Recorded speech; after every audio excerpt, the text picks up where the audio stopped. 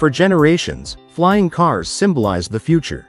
Movies promised us highways in the sky, cities without traffic, and cars that could simply lift off when roads became crowded.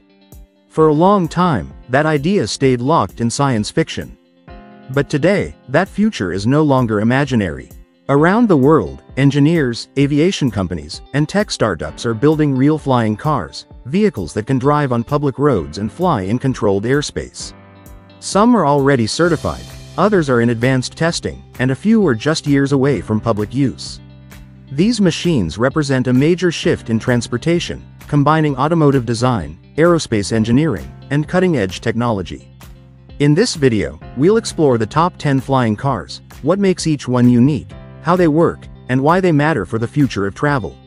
1. Aleph Model A. The Aleph Model A stands out because it looks and drives like a regular car, yet it can take off vertically.